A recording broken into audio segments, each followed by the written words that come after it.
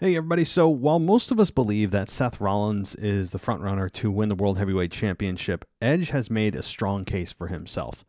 And I'm starting to believe in this. Do I still think it's going to happen? I don't know, but this is a case that is stronger than I think you'd expect and that I'd expect and things I forgot. But here's what this article says, and this is from Wrestling Inc.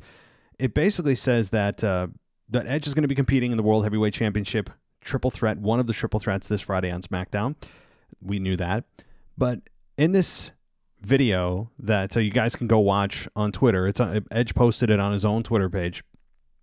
He basically says he wants to compete and finish the story his way this time. If you remember, Edge never lost the World Heavyweight Championship in 2011 when he retired against Alberto Del Rio at the prior night WrestleMania.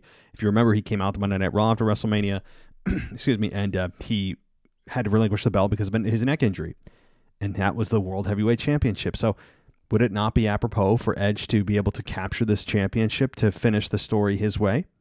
Now, I still think he could do this, but does he need to do it at this time? Does he have to do this at this moment when it may behoove WWE to have Seth hold the championship? There's an argument to be made, but I think there's really no doubt now that the final is going to come down to Edge versus Seth Rollins at Night of Champions. And here's a quick little snippet from this video, or at least the text, the dialogue from it. It says, some people have been running around saying they're going to finish their story, and good for them, but it made me think a little bit about my story. The introduction of the WWE World Heavyweight Championship. If I look at that thing, it even looks like the title that I never lost. In April 2011, the Hall of Famer was forced to retire due to a series of neck injuries, and it was that title that he held 7 times.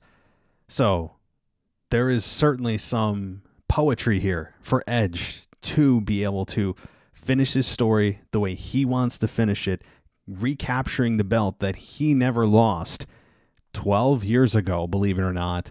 So either way, it's definitely, how can it not come down to Edge versus Seth Rollins at Night of Champions? And if it comes down to these two, who would you want to be champion at this point? Let me know in the comments. Until then, guys, I'll talk to you next time.